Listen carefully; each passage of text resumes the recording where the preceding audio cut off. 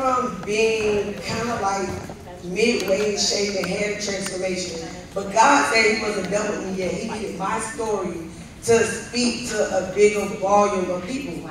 So when I got pregnant, my mom got ill at the same time and had spinal surgery. So imagine already being a new mom, getting ready to have a baby, and you're going to gain weight regardless because you gotta, nourish your baby.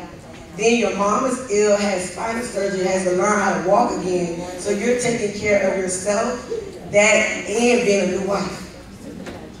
So I forgot about me, and that's something that we do as women. We forget about ourselves because we're so nurturing to others that we put all our energy into them. Nothing is wrong with that. However, you cannot forget about yourself in the same aspect. So with me doing that, I got up to a whopping 220 pounds, but I'm only barely 5'3". So it's different if you're a little taller because you wear your weight differently. But if you're short, y'all know we already got bottoms in that size. It went straight whoosh to the side, to the left, to the right.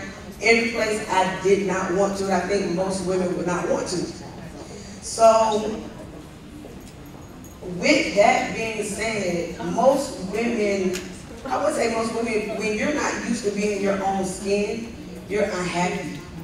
You don't want to come outside. You don't want to be seen by anyone. I think I wore black and sweatpants when it was 90 degrees outside trying to camouflage stuff. And I had an eye-opening moment like, okay, look, if I'm unhappy and I'm sluggish, I'm tired, what else can I do to change that?